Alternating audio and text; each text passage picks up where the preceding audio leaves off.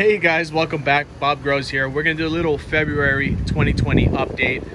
We're about halfway through February now, and I've made some adjustments. Everything is growing very, very well, and we're gonna showcase that right now.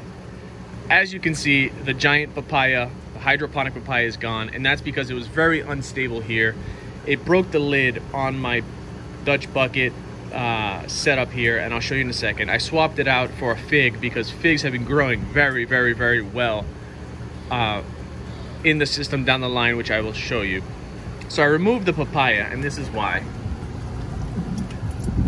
It was leaning and tilting, and it was just way too big of a plant to be in my hydroponic system because it needs a lot more support. It's not like a vine, which I can trellis up. It's a very heavy, tall plant. So I swapped it out for a brown turkey fig, just like we'll see later on how well the other one is doing. This one was in the ground, and it wasn't growing well at all. It was completely covered by grass, and I think it was just lacking water and nutrients. Pretty much all it needs, correct? And sunlight. But it had sunlight, just the water and the nutrients were very scarce. Scarce, rather. And scarce. So I dug it up, and I put it here. The media here, obviously you can see, is lava rock. You don't need fancy hydrogen clay like I have here. You can just use lava rock. As always, the water level's down here. Let's run through the plants. This is a sucker I removed from that tomato plant, and you can see, boy, is it growing. We have all kinds of flowers coming in. We have another sucker here, a sucker here. It's just absolutely growing. I'm gonna let it keep going because we have tons of tomatoes, which we'll get to. This here is my cayenne pepper, which many have said it's not cayenne pepper because on my other plants in soil it grows upward. Well, on this one it grows downward, and we'll see here just how vigorous this is. Look at, oh my, I don't even know what to say. They're just purple flowers everywhere, fruits. I don't know what happened. Everything just started growing like crazy. I don't know if it's a change of weather or if it's the new system that I have here with the lower water level. Something is making this grow crazy. I've also been more diligent maintaining the water supply, more specifically the nutrient ratio. I've been keeping it between 800 and about 1300 ppm. Here you can see these tomatoes.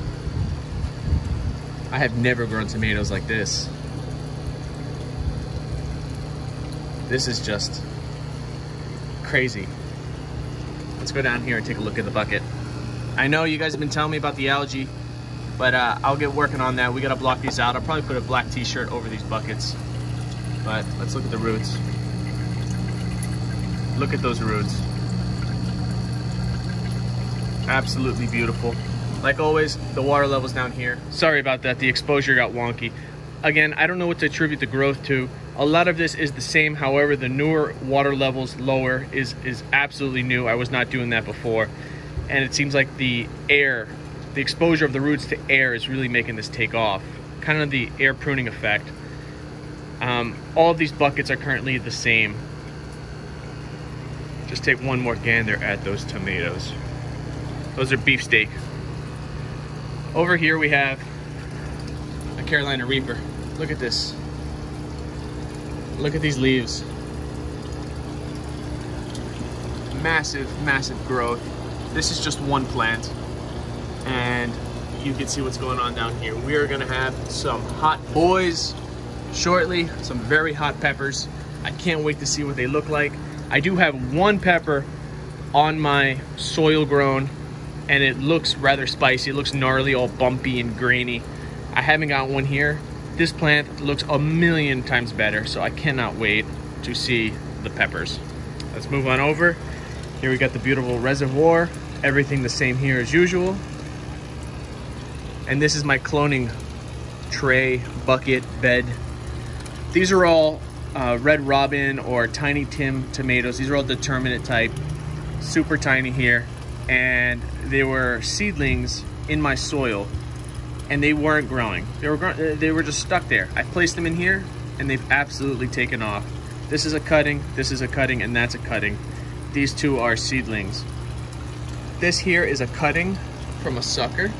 Just in case you don't know what a sucker is, I'll show you one. this would be a sucker right here, where in the middle of a leaf and the main stem, it just grows out. See here, here's another one, sucker. And you can take these and place them right into the media and they'll start growing. So that's what I did, and you can tell already, we got tomatoes. I just took it, stuck it in the gravel, and it's producing tomatoes. Absolutely awesome. I don't know if I mentioned it already. Master blend tomato formula, calcium nitrate, magnesium sulfate, or Epsom salt. That's all that goes in here. This is the brown turkey, same as the new one that I placed back down at the first bucket. We will see how that grows, but do I even need to tell you about these figs? I mean, do I even need to explain how prolific this is right now? It's crazy. It's huge. It's growing into the walkway everywhere. The leaves are massive, beautiful, standing upright. Here we have the parsley. We have a rampant basil cutting that I put here, and it's growing. These are sweet peppers, and just the color is, everything is really, really good. I did spray down a lot of these a couple days ago with neem oil and dish soap to help combat white flies. That's what they look like underneath the pepper plants specifically. But check this out. Beautiful mini sweet peppers, and they're everywhere.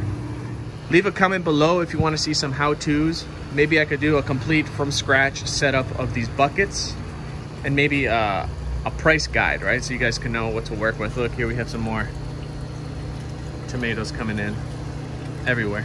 Anyway, thank you guys. Like and subscribe. Peace.